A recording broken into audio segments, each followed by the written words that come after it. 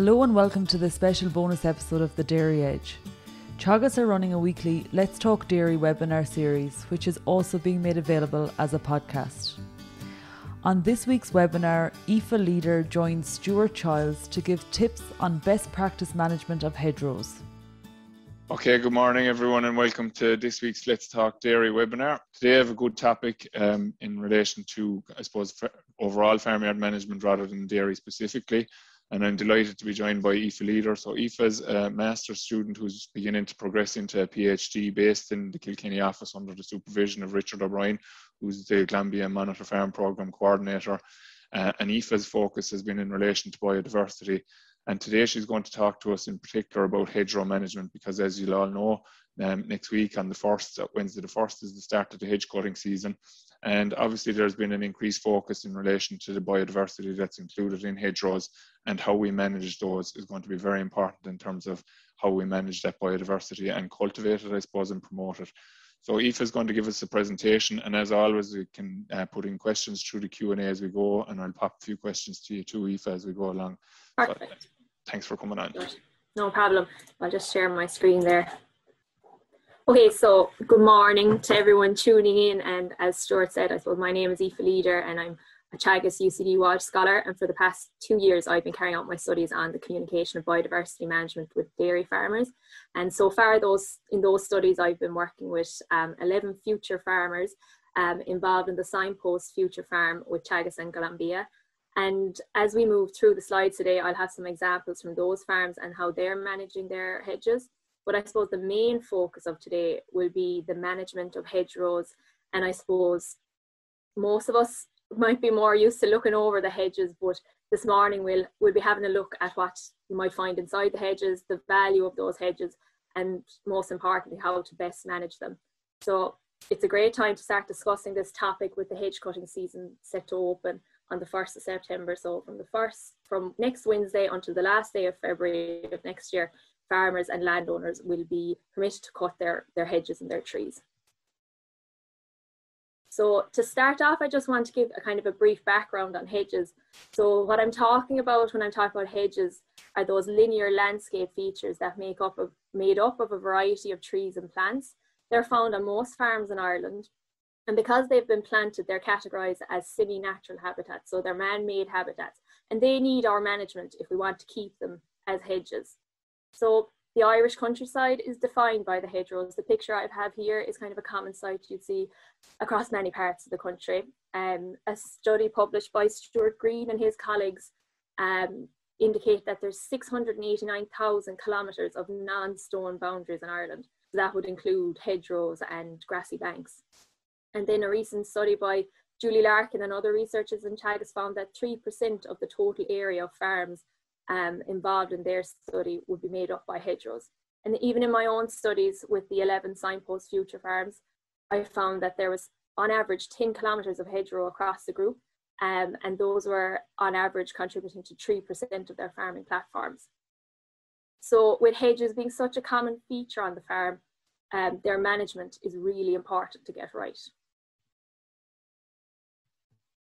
So I suppose the approach to take when it comes to the management of habitats on the farm, it should be carefully thought out, and that's true of the hedgerows as well.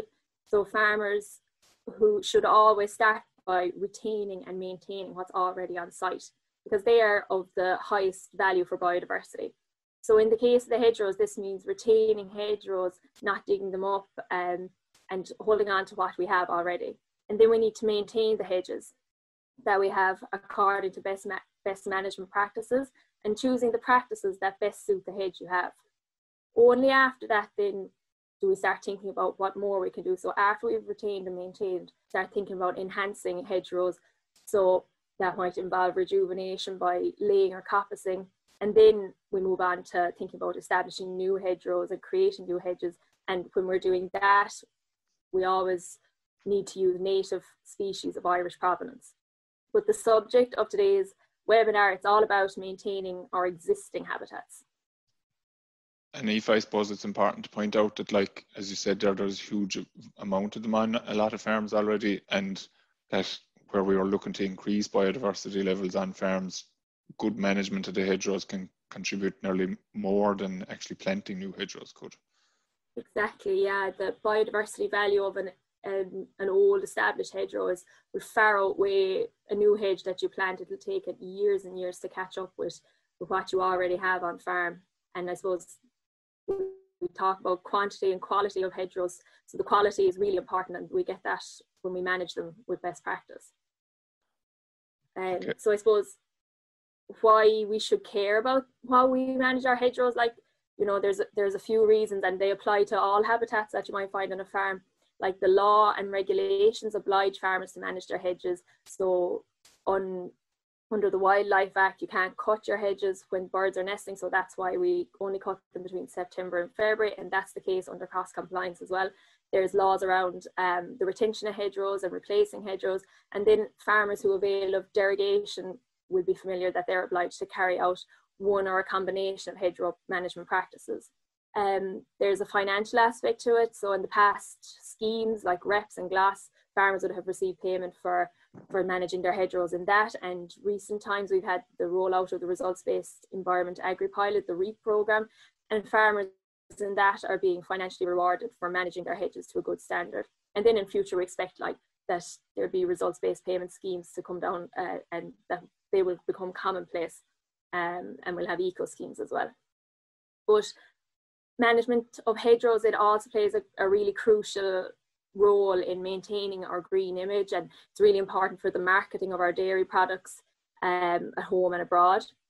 And of course, maintaining hedgerows and other biodiversity features, it's always associated with a sense of well-being and stewardship. So farmers being custodians of the countryside and having the habitats and hedgerows and spaces for nature on farm, it's nice to have, and it also sets up the farm for future generations. So hedgerows are also really valuable biodiversity features. And when I'm talking about biodiversity, I mean the native wildlife and plants and the habitats that they live in. And one of those, of course, is the hedgerow. So hedgerows themselves are usually made up of a variety of plants and tree species. In most hedges, you'll find the thorn trees or the skeochs, which are the white thorn and the black thorn, and they are a staple of the hedgerow species. As well as that, then you have a variety of other plants: holly, dog rose, spindle, guelder rose, and these all tolerate cutting. Some hedges might have smooth stem species like oak and ash as well. They don't cope as well with cutting, but they're usually left to grow up into mature trees. So the hedge itself is a habitat for native plants to grow in, which then in turn provides an abundance of benefits for wildlife. So there's a whole host of animal species that rely on hedges as a source of food and shelter. A really important aspect of the hedge is the benefits that they provide for our pollinators, such as butterflies, hoverflies, and 99 different species of bees that we have. So it's important that hedges are well maintained in order to support them in their role as pollinators. And we do that by ensuring that the hedge provides food when they need it in the form of pollen and nectar, which they get from the flowering plants and trees. And that's a key point to remember when you're talking about managing hedges. And then wherever we have a flower, we have a fruit, and berries for the birds. So now as we're moving into the autumn time, you can see more berries are appearing on the hedges. Like the blackberries out at the moment, we'll have the haws and the white thorn. And they're a fab food source for birds during the autumn months. And we also have 35 bird species that nest in hedges. So they avail of the shelter and the cover provided by hedges. And that's another really important point to remember when we're talking about hedgerow management.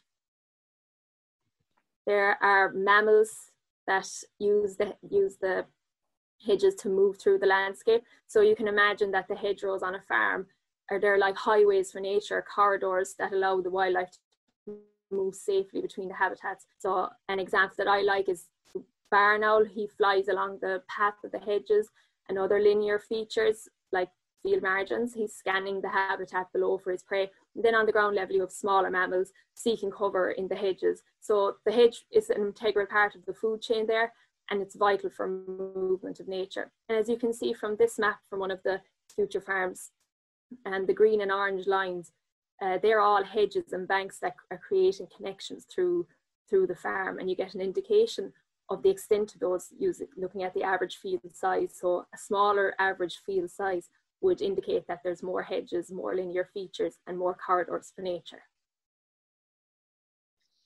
And Aoife, then we'll say, you mentioned the average hedgerow on the 11 future farms that you've been looking at. And there's some quite large farms, I suppose. They're still family-based farms, but they're large operations at the same time. The size of the fields and how does that impact on biodiversity, and then trying to marry the two together, that the farmer is happy in terms of the paddock sizes that he has, but that he's not necessarily compromising the hedgerows and the biodiversity associated with them as well. Then how do you overcome that potentially? Yeah, so I suppose it's all about kind of farming side by side with nature and just creating space for where you can. The average field size on the 11 farms that I've worked with is about 7 hectares, where we'd be targeting 5 and below. But the range can be huge. In another study by Catherine Keena, the range and average field size went from 1 up to 35. So like you are dealing with that, lots of different landscapes there, and it's just picking out the places that you can maybe make a little bit more space for nature. Like, it doesn't have to be the hedgerow. You can look at field margins, other linear features like that as well. Okay. So just the other values around the hedgerows, it's not just about biodiversity. We get other benefits for agricultural systems as well. So a lot of research being done into carbon sequestration, and there'll be more on that from the Farm Carbon project that's being led by the Teagasc Environmental Science, Soil and Land Use Department in Johnstown. They are also playing a role in water quality protection, blocking runoff from directly entering the water courses. And then they play a role in animal welfare as well. They provide shelter and shade, act as windbreakers, and they have a role in biosecurity as well. And like I said, they're a part of the character of the Irish landscape. They're a part of our history and local heritage, with a lot of town lands being defined by the hedgerows. So with that bit of background on the what and the why, I suppose the next step is really to look at how we can manage them, and that's to ensure that everyone and everything that is dependent on them is looked after. So heading into the hedge cutting season, it's vital that you put a plan in place for how you intend to manage your hedges. And the best place to start is identifying the type of hedges that are present on the farm. So there are different types of hedges on every farm. And that's a good thing, because we want to see variety, we want to see diversity across the habitats on farm. And there's a role for each type of hedge, and there's a role for, and there's a way to manage each type of hedge. So I've kind of broken it down here into the untopped and topped hedges that we would talk about. So untopped hedges that would have been planted like any other hedge, but now they've kind of escaped management. They've basically become, or they're on their way to becoming, a line of trees. So they're often thin at the base, they're no longer stock proof, and the trees are growing up tall. But you might notice sometimes that they're actually so thin at the base during the summertime with all the foliage around it. Then you have relict hedges under that umbrella as well, and they've already grown into a single line of trees, and they usually have a full tree canopy, and they're really valuable for biodiversity as well. Then we have the topped hedges. So the dense-based topped hedges, they are hedges that we would see on farms that are already receiving a lot of management. They're usually cut a bit tight along the top and the sides, but we'll talk about how to manage all of these going forward. So in terms of the escaped hedges there, are they just hedges maybe that weren't fenced and they've just become like stock, have started to move in and out through them and stuff like that, and that they just don't get a chance to develop? Yeah, so I suppose if they weren't fenced off and stock able to move through them, that'll create the gaps. But as well as that, kind of the cutting practices around them, they mightn't have been cut and might only been breasted all along, so you're not creating density at the base, because with every cut you create more density. Okay. So for those escaped hedges, you have kind of two options when it comes to their management. So it's really a matter of deciding yourself what you want to achieve. So if the aim is to create a dense base stock-proof hedge, then you might consider rejuvenation, and that would be by laying or coppicing to bring the bulk back into the base. Or if you're happy to let the hedge go, the way you might just breast the sides and fence it off and exclude the stock from it. The relict hedges, then they really should just be left alone. Rejuvenation will be way too stressful on those. You probably won't get the result you want. So no cutting for those, and make sure to fence those type of hedges off as well. So, and they're also contributing quite strongly in terms of the flora and fauna that's in them already, even though that it's at a higher level, I suppose, really, isn't it? Exactly, yeah. And if you fence off around those, you're kind of creating space for nature as well, you know, like a field margin, but with the trees included as well. Okay.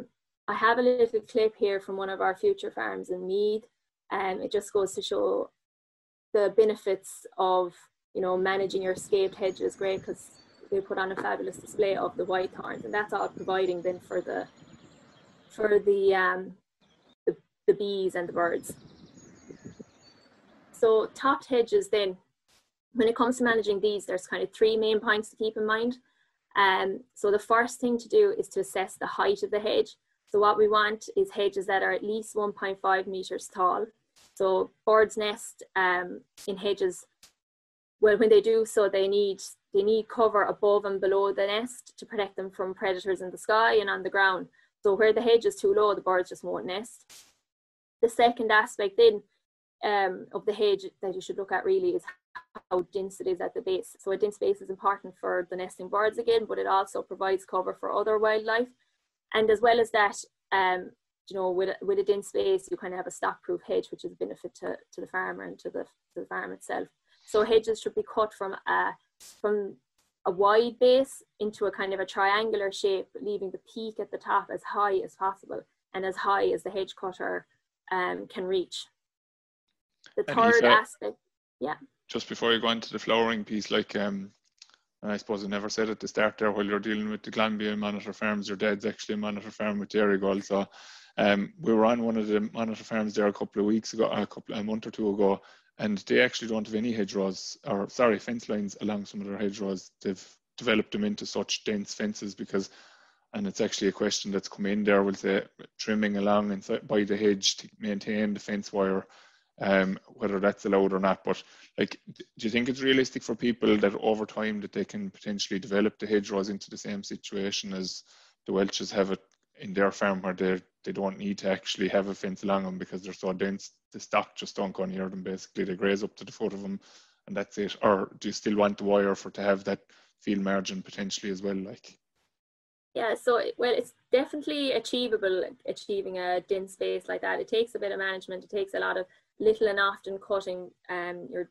trying to bulk out the hedge as you go and pull the growth and the density with you while you're doing that. But yeah, I definitely would be encouraging putting field margins along those hedges anyway, just as another habitat for nature. And they can be cut as well in the back end of the year, those field margins. They just add to the habitats on farm as well. And just while you're on that, then just to answer the question, I suppose it's, as I said, it's a very common one. I was only talking to Emer Connery about it there as well the other day. Outside of the cutting period, are you allowed to trim the side of the hedge to maintain the electric fence to keep it operational, we'll say? To keep it operational, yeah, just as long as you're not cutting the whole hedge. During the hedge cutting season, if you're in derogation, if you're doing the rotation hedge, or you can breast along the inside up to the level of the wire. And I know that is a problem for a lot of farmers, but I suppose to try and maybe cut them back during the cutting season, and hopefully they'd stay like that until you get around to it again the following year. Okay, or worst case scenario, you just literally run one run of the hedge cutter along inside the wire, but you're not pushing it in against the hedge really, like you're just clearing off whatever debris is coming out. Yeah, so we wouldn't really be recommending doing any cutting during in the closed period. Yeah. Yeah. So the third aspect then of the topped hedges that we need to get right, I suppose, is having flowering thorn trees in them. So we need individual trees that will flower to be left uncut and allow them to mature, so that they'll produce both the flowers and the fruit to provide food for birds and bees. So with the white thorn, like the one here, wherever you have the white thorn tree, you'll have white flowers around May time, providing for the bees with the food they need. And then in the autumn time, you'll have those deep red haw berries providing for the birds. So if you're planting a new hedge, put in a tree guard around the trees that you want to leave mature from day one. Or in mature trees, then you can pick out saplings that might be cropping out of the hedge. So keep these 3 points in mind, I suppose, when you're trying to avoid kind of inappropriate management to ensure that the bees and the birds are kept happy. So what we want to avoid is having topped hedges that are too short. We want to avoid hedges that have been cut, I suppose, to the same point every year, which means that the growth has been pulled up to that point and they're gone really gappy and thin at the base. And also we want to avoid having trees or hedges that don't have any white thorn trees or any other type of flowering trees throughout it. And you can see that can happen, obviously, when people start going in with the hedge cutters next week. Like, if they'll cut the hedge to the extent that the last picture there shows, there will be no flowers come on that next year. Really, you'll be lucky if it'll green up really in early next year. Exactly. Yeah. And like, that's a big long stretch there for, you need trees at kind of irregular intervals along any stretch of hedgerow, just, even for birds, for songposts and things like that. But, you need them to flower and be providing the food source as well along the hedge. Okay. So I suppose it's good to get maybe a farmer's take on this. So Donald Kavanagh is a Future Farm signpost farmer in the Glanbia Teagasc programme. He is milking about 200 cows near Baltinglass in Wicklow. And he's been involved in my ongoing studies as well. So I would have mapped his farm.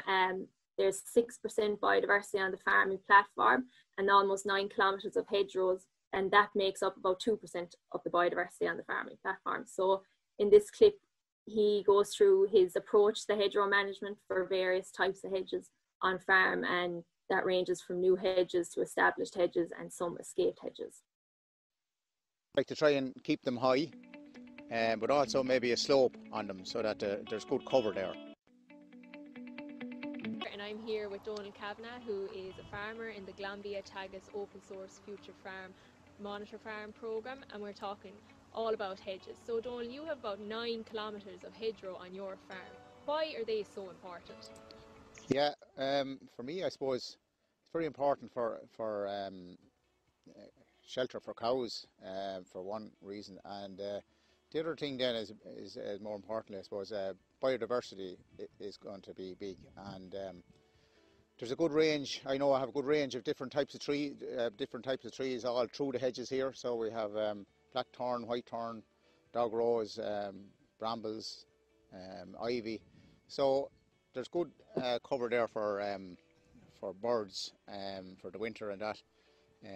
So it's important for me to maintain that and keep that right going forward. So then I suppose for cutting the hedges, I like to try and keep them high, but also maybe a slope on them so that there's good cover there, so that that they can grow fairly high and keep that. Also selected different trees that would be nice to let them on up and give them a bit more cover. I planted that 2 years ago, blackthorn, whitethorn. So this year now I'm going to cut it down very low. But before I do that, I'm going to select maybe spacings, maybe every 100 metres, and just let some of the better trees there on up and don't cut them at all. And we'll put a marker on them. So going forward then we'll have them in the hedge, and we'll give good cover and have nice trees there as well. The contractors, I explained some of the things anyway about maybe every 300 metres, but I'd like a bit more. I'd like maybe every 100 metres, and then if one fails or whatever, you're still well covered, and maybe leave 2 if there's 2 there, and you can select again after if you want to, 2 or 3 years down the road or whatever. But you need to tell him that and make sure he knows what you want. So I was talking to Donald yesterday. He's planning on taking a similar approach to the hedgerows this year. He's quite clear on what he wants to achieve from them, and like that, every other farmer should kind of have a plan for what way they want to manage their hedgerows. Right. Donald also touched on a really important point, and that's about having the conversation with your contractor. that conversation is critical. So farmers and contractors, they just need to be on the same page. So having a plan in mind for the management of the hedge is really important, and communicating that to the contractor, because they'll do what the farmer wants, but you just need to take the guessing out of it for them and having that conversation. And I suppose trying to move away from maybe the perception that you need to have neat and tidy hedges, and maybe that's what the contractor thinks you want. So having the conversation about how you want your hedgerows managed, explain the shape of the hedge you want to achieve, explain the height, and where possible then make life a bit easier for them, mark the trees that you want to keep, and make sure you highlight it to the farm or to the contractor that you want some mature trees left in the hedge. So I suppose just the main points is that from next week on, you're permitted to cut your hedges. So the 1st of September to 28th of February. It's you decide what you want the hedge to do for you and make a plan around that. And always keep biodiversity in mind and the benefits that these hedgerows are providing for us. Make your plan and then contact your contractor and have a conversation with them. And I suppose if anyone wants any more information, there's literally a week's worth of information on the Teagasc website. It was compiled by Catherine Keena and lots of other contributors last year. So there's videos and articles there on everything from the history of hedgerows and biodiversity, hedge cutting, planting and rejuvenation. And there's lots of information leaflets there as well. So thanks very much, Stuart. That's great, Aoife. So I suppose, the way people are kind of being recommended as well as leaving up the individual trees in the hedges, but not only to cut maybe one every 3 years on sections of the farm. In terms of identifying that section, would you make any comment on that for people, say, in terms of your plan that you're talking about there now? So when the contractors come in next week or the week after, having identified where you want him to cut, is there anything you'd recommend people be looking out for in terms of identifying the hedge that they want to do, or first and foremost this year now? I suppose it goes back to looking at the types of hedges you have on the farm. Probably those top dense spaced hedges, they're the ones you want to target for getting your mature trees to grow up out of. So have a look at those hedges. They're usually internal hedges, or they're along kind of passageways. So if there's a sapling growing up out of them, just to put a marker on it and let the contractor know that you want to keep that hedgerow, not to touch it with the flail. Okay. And we'll say there was in the derogation situation, you're kind of choosing either to leave them grow up or to go with the 3-year rotational situation. But what you're saying there actually is to do a combination of both. Yeah, so you do so you can do a combination.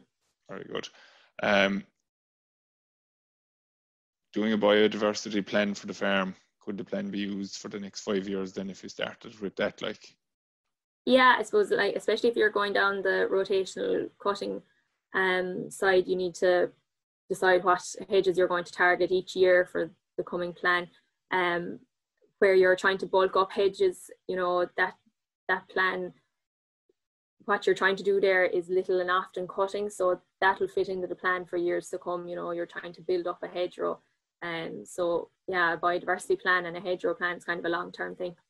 And in terms of consulting with somebody to do that biodiversity plan, then is there, like we'll say, do you think people really need to consult with someone? Like farmers in general have a good concept of nature in themselves, but in a lot of cases, as you said, it's just a lack of communication that their hedgerows maybe have been trimmed a bit sharper than they might have wanted them, but it's done and you can do no more about it. But now people are going to be more conscious and aware of it, so the opportunity is there to kind of guide that. Do you think farmers need to actually consult with people in terms of the hedgerow management, or just do you think they'll know what to do themselves?